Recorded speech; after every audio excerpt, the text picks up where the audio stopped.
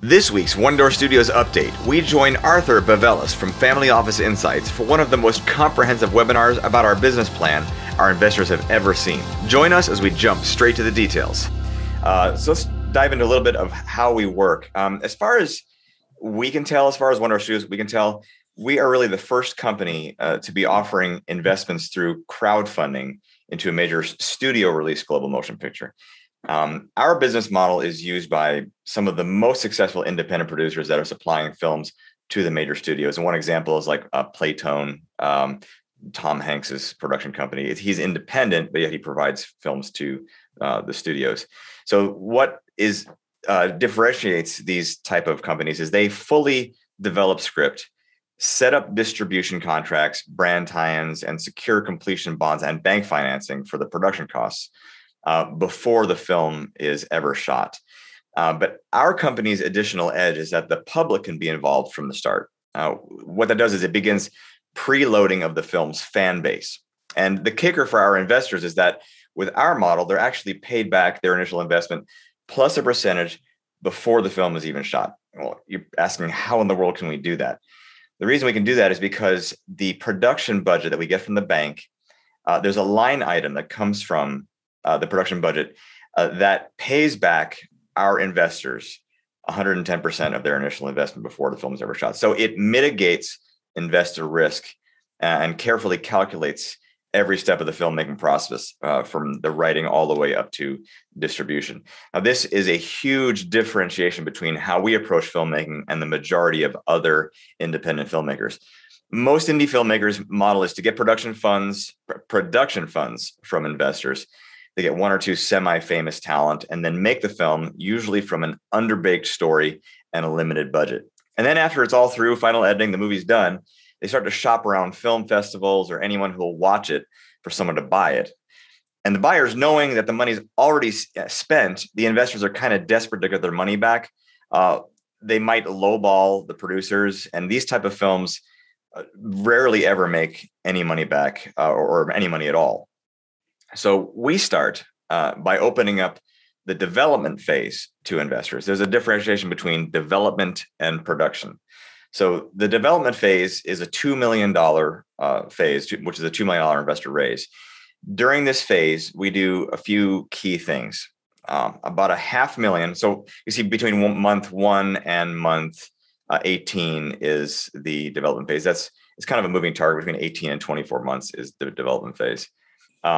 We start by opening it up to investors. About $500,000 is set aside for scripting the film. We engage an A-level scriptwriter, somebody who has done a major motion picture or TV series or both, someone who the studios would recognize as a writer of successful films.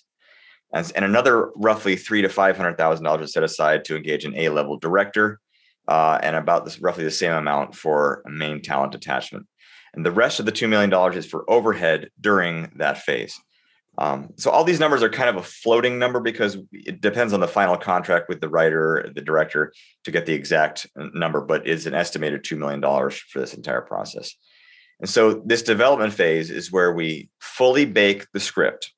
We have it analyzed many times by industry experts for its audience appeal to make sure the story really is going to appeal to the global audience. This is a step that most indie filmmakers completely skip. So what happens at the end of the development phase? I'm going to tell you in just a second, but I'll preface it with two questions that you're probably already asking. How and when are investors paid back? And I actually already covered the other question earlier, saying this calculated isn't our only project right now. We actually have 8 other projects. And so in case you're thinking, well, there's nothing else to invest in, you guys are already almost done. We actually do have other projects. So oh, sorry. Give me 1 second here. My screen keeps going nuts here on my computer. And 2 seconds. Yeah, take your time. Okay. So, go ahead. If you guys don't mind, that is so important because the typical waterfall for film finance for an old guy like me that is traditional, understands balance sheets and income statements, just was confounding. So what you're doing is super cool. And I think it warrants just a little bit more further explanation of how you actually be able to pull it off. Yep. So the first question is how and when are investors paid back? So we have a two tranche return. At the end of the development phase, we approach a production partner. At the beginning of movies, you see like all these lists of production companies that had a part in making the movie. Those are various production partners involved in the film. We also secure distribution contracts in the 9 major territories globally.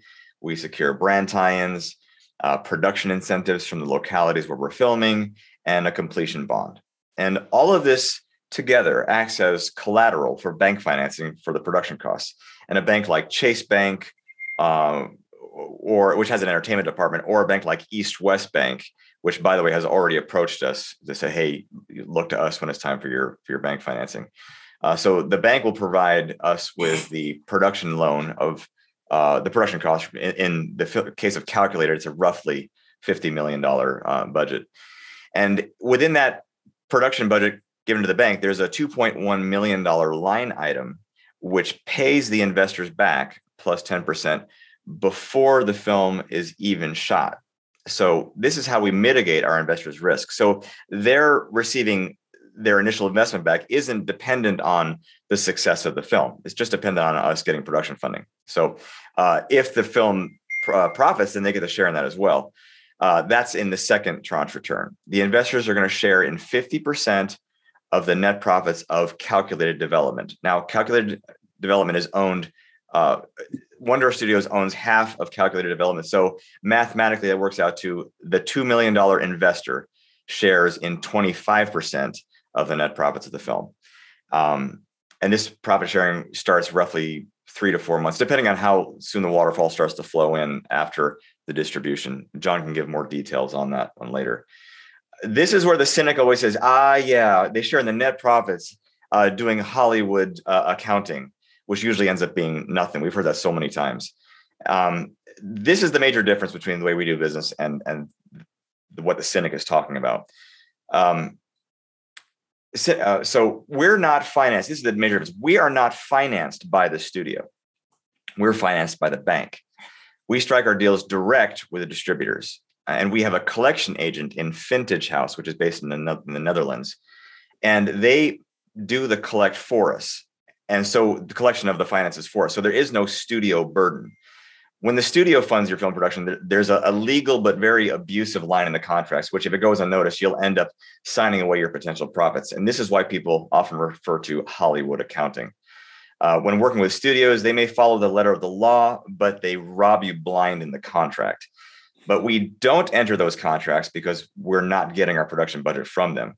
We just have distribution deals with them. So we remain in control of the project. I hope that's clear. So knowing that the production budget of this first film is roughly $50 million, you also might be asking, well, how can we be confident that the income of this film will even be as much as this, giving me any kind of return at all? That's where our comprehensive greenlighting process comes in. So before we even say, yes, this is a project we want to do as a company, we do a very detailed greenlighting process. And we want to know if the profit to cost ratio will at least hit 2 to 1. For every dollar we spend on the film or every dollar spent in production, we can at least make $2 back. If our calculations say it's not going to be 2 to 1, we don't even begin the project. And thankfully for Calculated, the calculations have far exceeded the 2 to 1. And that's because the story Calculated has such mass appeal. Even though it's a YA or young adult novel series, the fans of it, we've discovered, range from early teens all the way up into 70-year-olds. Absolutely love this story. The story just speaks to so many people. Additionally, there's no inappropriate violence or sexual content in this. Our author, Nova McBee, was very clear about this. She wants the story to be entertaining for the sake of being a good story, not because there's all this nasty stuff that so many people put into films. Okay, so next, some people have objected that this is ONEDOOR Studios' flagship project. And the name ONEDOOR Studios hasn't produced any motion pictures yet.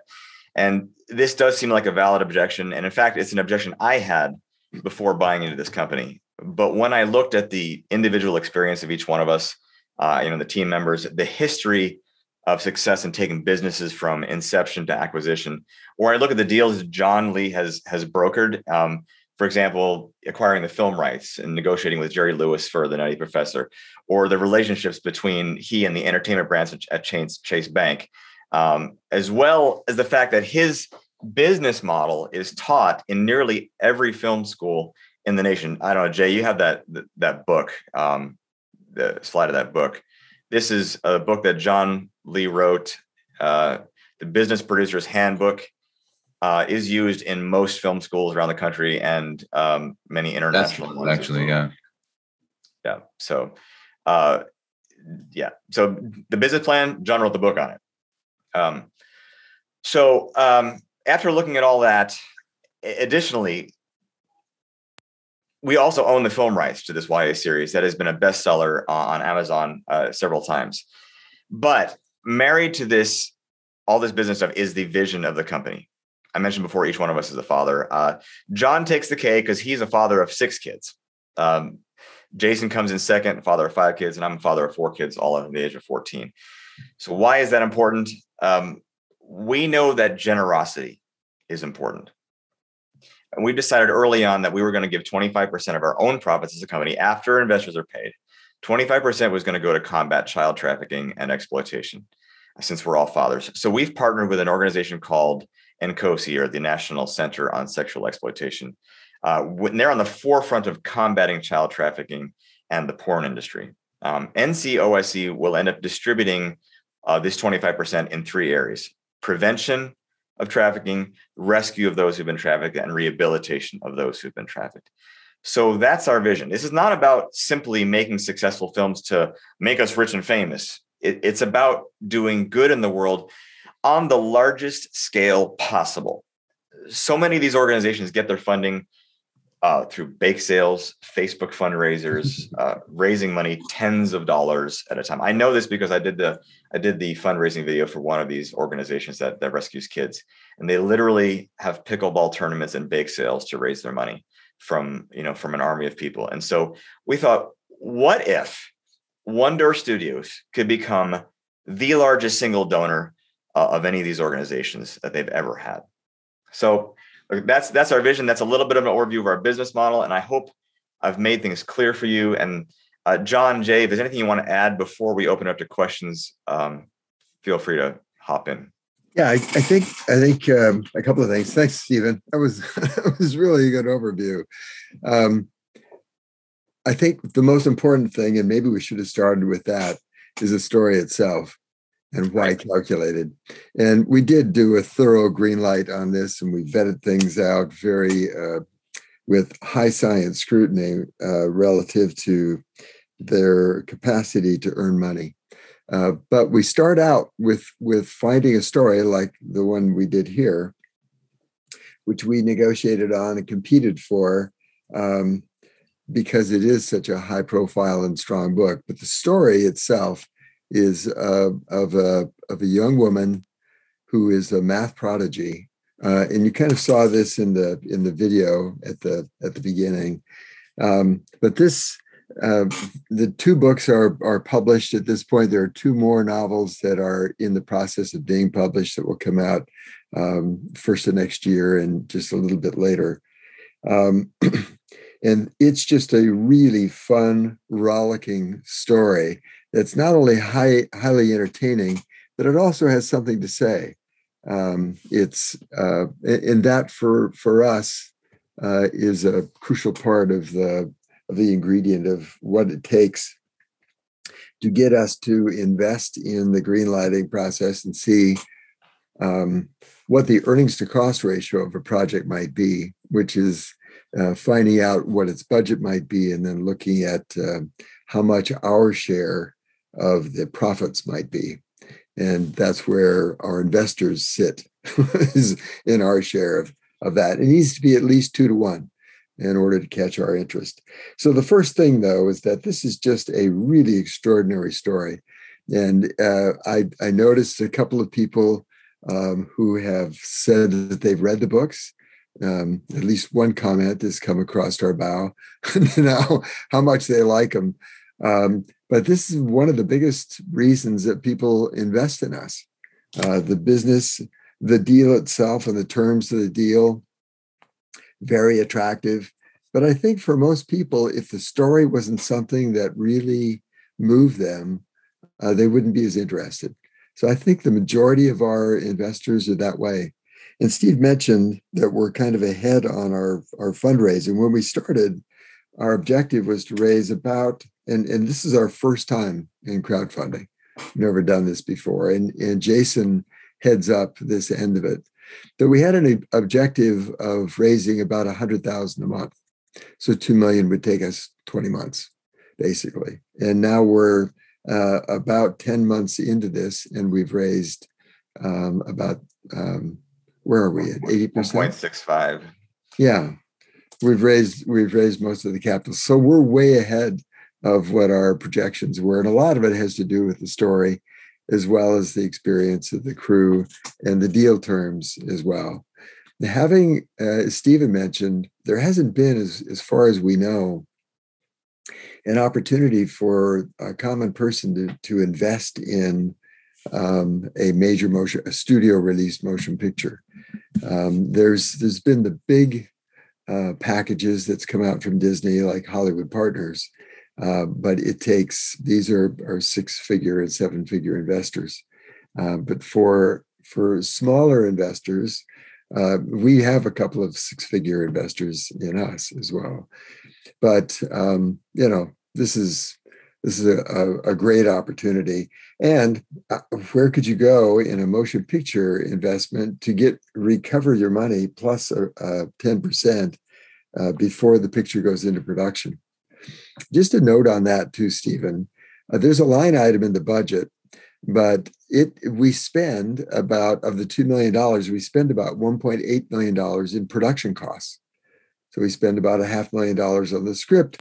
We retain about a $3 to $5 million producer, and to retain them, we have to pay 10% of that. So that's $300,000 to $500,000. We get the cast too, same kind of way, 10% of their fee, which might be 7 figures. So most of that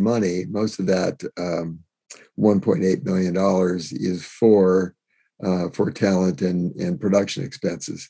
So since we've advanced these production expenses, it's paid back out of the production budget, which is great, in addition to about a 15% development fee for the work we've done. So that's more than enough to recover our investors. When we were structuring what this investment might look like, we said, we should do that. That drives people crazy. They'll get their money back before it goes into production. And then we give them a nice piece of the profits as well, of the ongoing picture. And that makes for a pretty sweet package.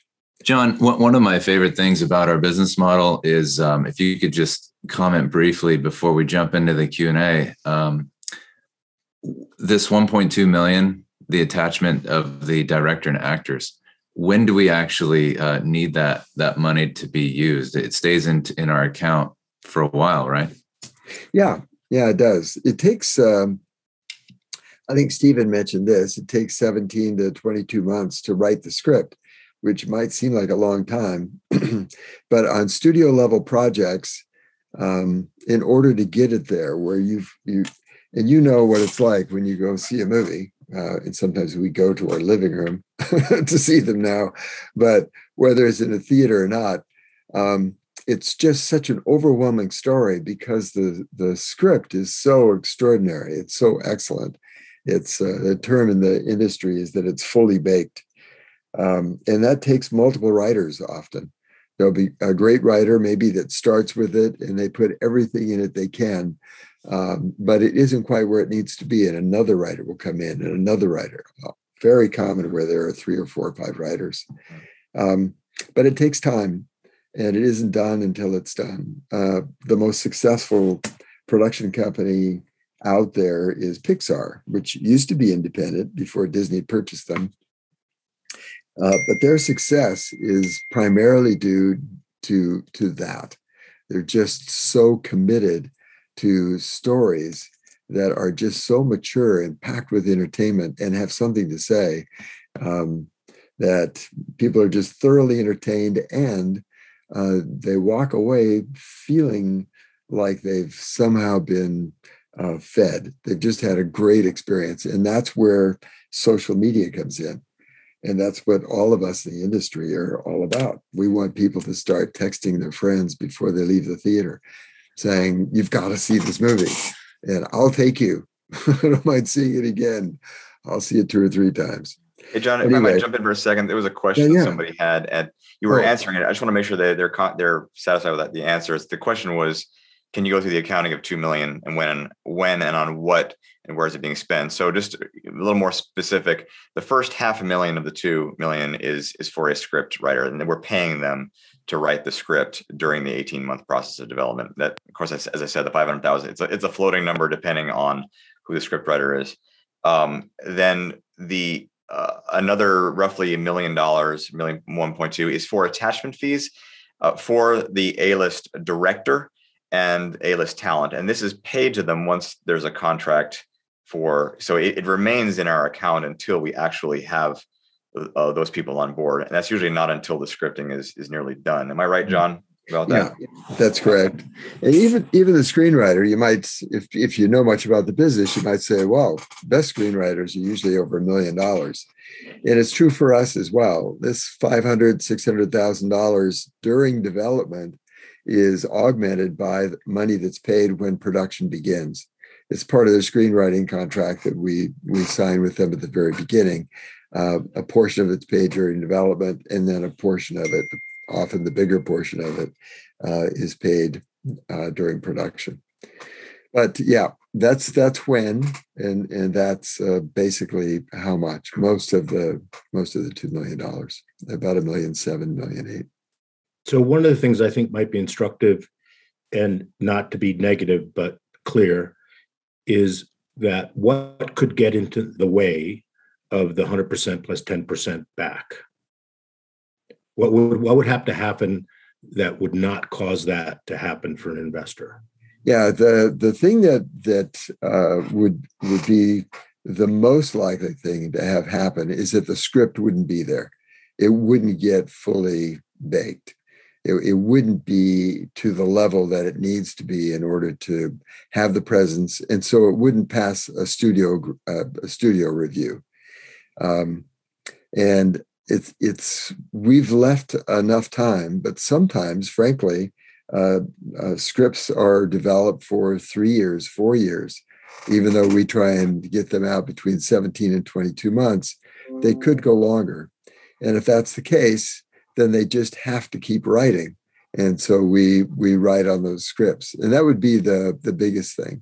It wouldn't be a director, because if you can't get one, you can get another. And they're around, they're guns for hire. But if they make a decision, not just based on how much money they get paid, but their quote, what they make picture to picture, is based on how well the picture does in the marketplace. So they look at the script, and they know, experienced directors know, in fact, is this really strong? Is it ready to be produced? Will it be for big global audiences, which now are about 2.4 billion globally? Will this in fact move into that global marketplace and have the kind of earnings and the reach that it should have? And John, if I could jump in, what was that? I was just saying experience. They know what they're doing, right? Mm-hmm. In other words, if the script is in good order. Yeah. Stephen, could you just touch on maybe a quick little update, since you've been doing all our updates on WeFunder on the writer? Because it's really important that we have a writer who's at that level as well. So the first writer we ever approached was actually the Russos, who did Endgame, the Avengers Endgame, and their whole team read the stories, and they got on a conference call this afterwards. They called us a meeting with us afterwards to because they were just thought the story was just white hot. And ultimately, because of schedule conflicts and whatnot, they ended up having to sadly turn us down. But we've had such great reviews from them, as well as Lieta Kalogridis, who wrote Alita Battle Angel. These are top level writers that just think the story is outstanding. The trouble in the industry right now is there's 170 productions happening simultaneously right now. And there's usually about 40, 50, something like that. So the industry is Thank you, saturated. What's that, Jay? Thank you, COVID. Yeah, COVID did that. So there's so many productions happening simultaneously. So the issue isn't are we going to get a writer? It's just when are we going to get the writer of this caliber? We've kind of mitigated that issue by we've gone to an agent in the UK who has connections with a lot of talent, and so we're going out to about 8 to 10 writers at the exact same time right now, instead of one by one. We were giving them exclusives as a courtesy to say, hey, we'll let you read the story. We'll only go to you. That way, as not to offend, them as a writer. So we're going out to about 10 writers right now, all of them A-list. Our list is fairly long that we have writers right now. So importantly, we're not going out to them with offers because we can't, frankly. But she's taking them out, which is a really smart move, a really smart strategy. She's going out just to see if they're available. And we can do that. We can go out to multiple writers. And so if they're available, then we're going back to the ones that we have as the top writers first with offers. Yeah. And Jay mentioned COVID. I'm sorry. Go ahead, John. No, go ahead. Jay mentioned COVID, and that I forgot that was one of the questions we've been asked quite a bit. Is what about COVID environment? Theaters are closed, and we have contingencies for all that. Disney is the best example because they released Mulan right in the middle of COVID, and they didn't go to the theaters. They went direct to streaming. So they thought they'd try, hey, $29.99 to watch the movie with your family. That probably costs less than going to the movies. How many people are going to do it? John, you got the numbers. How many millions of households downloaded Mulan or streamed Mulan? Yeah, a bunch. Enough in order to earn them opening weekend about 125,000 or 125 million. Which is just really extraordinary. To put it in context, if they were at the theaters, they would get less than half because the theater keeps half, and then there's direct distribution expenses and other things. So this direct-to-consumer, they call it premium streaming, but it's very powerful for them. It comes direct to them. It grossed 125 million, and they got 125 million. It was so powerful. It reshaped literally Disney's distribution department. All at once, streaming became the lead, where theatrical had been the lead in distribution. Arthur mentioned the waterfall. And all at once, it's now streaming is kind of the lead because super interesting. Yeah, it's the biggest income delivering window. Thomas just wrote that over 4 million people streamed it Wow. to get the 125 million. Yeah, that was in the opening weekend. Yeah. Well, there are 120 million households in the country, about 350 million people or so in the U.S. I bought it. There's a bunch. We did too. If you have kids, you probably did. For sure. My granddaughter, right? Simple. The global marketplace, though, is really crucial. And to be serious in the business, to put it in context, that part of it, the average motion picture makes about a third of their income from North America. So 2/3 of it comes from outside the country. And knowing that, all at once, you become, as a filmmaker, really focused on the other territories. Stephen mentioned that we go out and set the distribution focused on the nine biggest territories, which the French-speaking audience is France for sure, but there are 14 French-speaking nations as well. And it's like that for other territories. So, but looking at and China, frankly, is the largest entertainment earnings territory outside the U.S. And you might think, oh my gosh, but we have such a terrible relationship with them. Our motion pictures do huge business in China. Dune is a good example.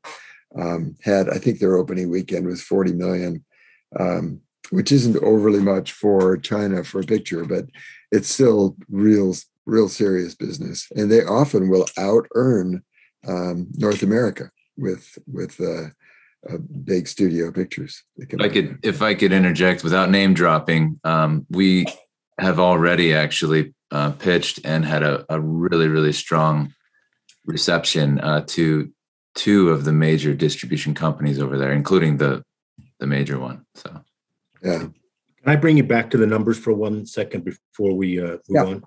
So I don't mean to focus on what can go wrong, but that helps clear the way to sort of green light an investment, if I can use your parlance. The 110% that gets back to the investor, is that from foreign rights sales and the financing of the $15 million of the movie?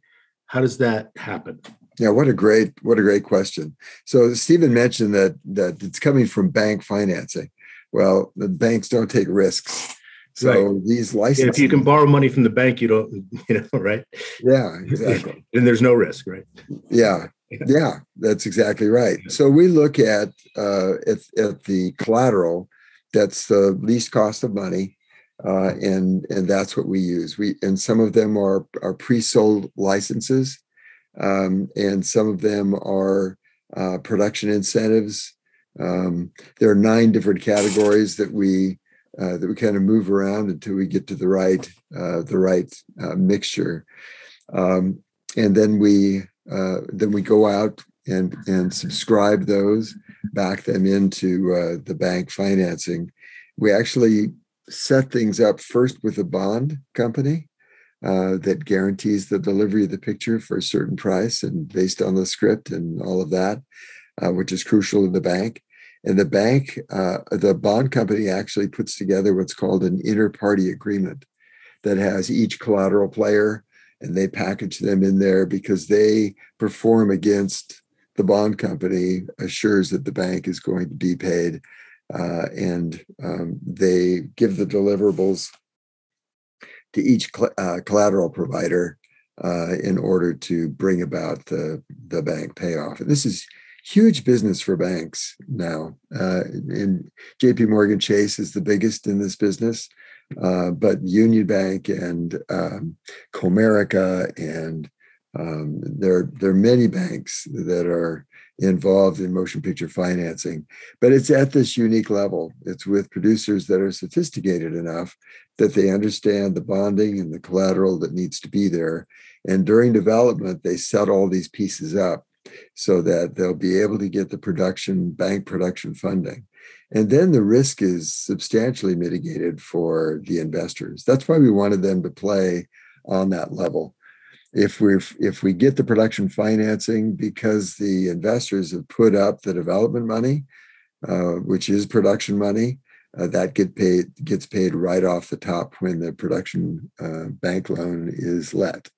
Yeah, I think the difference is in normal waterfall that has been confused many of us was that money didn't get paid till after the profits of the movie kicked in. Yes. And that you're allowing people to get back a pref basically on their capital before the rest. And it's really interesting because the insurance companies are in the risk business, but they want a perfected interest in collateral. And then they provide a bond to a bank who doesn't want to take risk, and they'll give you low cost money. And then you just bake the cost of the bond in there. I mean, I'm just trying to follow the logic here, but that sounds like it's a doable deal, right? Yeah, it is. The bond's about 2.5% now. It's competitive enough. So it's a part of the budget, but not a big part. But from an investor's perspective, everybody wants to play in the back end. Everybody hopes it's a hit, and they can get a nice return on their capital. But once you've had a return of capital plus a little vigorish, 110% return, feels pretty good. You're no longer nervous. Yeah, right. You're no longer biting your nails, wondering if this picture is going to be strong enough to really merit a huge audience, a big income that you can recover your funds plus a profit. John, you want to grab that? We've talked a little bit about it. Do you see that Q&A there? From Kevin, is the 110% returned when the Chase Bank or East West Bank loan is funded? Which we just went over, but I just wanted to make sure we... Yeah, exactly right. That money comes off the top. It's the money that was spent first in order to produce the film. It was spent during development, and that's the money that is repaid. Just like handing in your expense sheet. And I just put in the comments the fact that there was a video we did recently to explain this collateral breakdown, because so many people go, collateral, what are you talking about? How do you collateralize a movie that's never been shot yet? And so we did a very detailed video with a nice spreadsheet to explain the whole process. And I just put that in the comments so everybody can look at that and download it. Yeah, we went through that in real detail, and the collateral. Obviously, there's risk for distributors if they take on a project and say they're going to release it in their market before it's even shot. Well, if you have a script that they can review, and you have a director that's studio level. That has a reputation for delivering pictures with good scripts that do well, then it reduces the risk considerably for the licensee. And these licensees then want to see on top of that, what's the advantage for us? And the advantage for them is that they get the license for substantially less than if they got it after the picture was done. So we license as few as possible. We set the North America distribution. And frankly, the theatrical distribution, we don't really get any capital from them for the production. We'll get a commitment to release in a certain minimum number of screens, usually 2,500 to 3,500 screens. And we'll get a commitment to them for brand money, for the media money that they will spend in branding the movie before it comes out, which is a crucial part of the whole process. And that's often $20 to $40 million. But it's not money we can spend on production. That's just, but their commitment is crucial. Once we have a studio commitment, we take care of the question that every international distributor asks, which is when you sit down with them, the first thing they want to know is who's handling it in the US. And to be able to say it's Columbia, it's Sony, or it's Universal, or it's Paramount, is just crucial. And of course, Disney. I mean, but each one of the studios, as long as it's a major distributor, and today, frankly, if you tell them that it's Amazon or it's Netflix, they also take that in stride because they're also big, huge players. It's kind of like if profiling, right? So I'm going to be accused of profiling and it's going to be a matter of record. It's with the Chinese, for example, it's like owning a Gucci bag, right? So you have the branding of a big studio. It totally makes sense. Yeah, and the studios have made a science out of evaluating pictures. When they're before opening weekend, they're often within single-digit percentages of what opening weekend is going to be. That's amazing. Hey, can I just jump in and say it's pretty cool, John? I don't know if you noticed, but Tori Kais, I'm not sure if I'm saying that right. She designed the latest edition of your book. She's just saying hi. Oh, hi. How you doing? Your book is doing so well. I'd like to jump in because somebody asked a question. What are the key assumptions in the green lighting process and what few things are most critical? So each film has something in the campaign of the film, the trailer that they show. The trailer isn't just like, hey, we do an artistic rendition of the trailer and this is to get people in. It's an actual calculated thing. It's called a campaign signature, and it shows how much of these particular elements are in a story, how much action, how much romance, how much humor. What's that, John? Drama, yeah, dramatic tension, and so when a movie makes a trailer, if they do it properly, this is called a campaign signature, and it's because they're studying people and what they want to see, and so we study the campaign signature of many other films that are very similar to our campaign signatures. So our story has X amount of drama. What's that, John? Jason? Dozens of films. Dozens of films. So our film, or our story, the novel, has X amount of drama, X amount of suspense, X amount of romance, X amount of humor. And through that, we can create a campaign signature. We compare our campaign signature to dozens of motion pictures in recent history to calculate what those films in particular. We don't compare them to the whole picture, but to their campaigns, to see what those films have generated in income. And this is a process that's been used for decades. John, who was the one who pioneered this method? Barry Reardon at Warner Brothers, one of the longest running studio presidents in history. He made a science out of it, and it's been improved over the years. It was just at Warner Brothers for a while, and then it, as execs moved from studio to studio, so did this science, and they've just made it better over the years. But it is just what Stephen was saying, this ability to have comparative pictures to your picture. And it's the campaign signature, but it's also the level of proficiency of the director. It's the cast. If it's had a novel that it's based on, that makes a difference. Harry Potter would be a great example of that, but lots of other ones, including what's the picture we often compare our picture to? Divergent, Hunger Games. Hunger Games, yeah. Those, to have a novel, a strong novel that's out in advance is a huge advantage. And the same thing with writing the script. Having a really strong novel, especially if it's as cinematic as Calculated is, really beneficial also. So, this has been super. We could probably talk forever about this, and I've super enjoyed it. I've got a hard stop here, so I'm going to have to wrap things up. But and you're welcome, Michael, by the way. That's just a side note. This has been super, super interesting. And for someone that's a cynic, I'm now optimistic, which doesn't mean anything. It's just me. But I want to thank you guys for doing this. You want to wrap up? Somebody want to make a closing statement? I want to say one thing, because I'm seeing a lot of questions that weren't answered, especially Benjamin Charbet. Very good questions. Sorry we didn't get to them. Just email us at you could do J at ONEDOOR Studios. J-A-Y. Or info at ONEDOORstudios.com. Yeah, we're going to make sure you have everybody's information so you can connect directly with the folks here. And we can do this again if you guys want, because it's been, it's a short period of time, and it's really, really cool stuff. And the community appreciated it. And thank you for inviting all your friends. Oh, sure. Yeah. Just if we could do a quick summary, Arthur, it would be this: that it's a really extraordinary story, and from an investor perspective, there are very few things that we can be involved in that has a reach like $2.5 billion.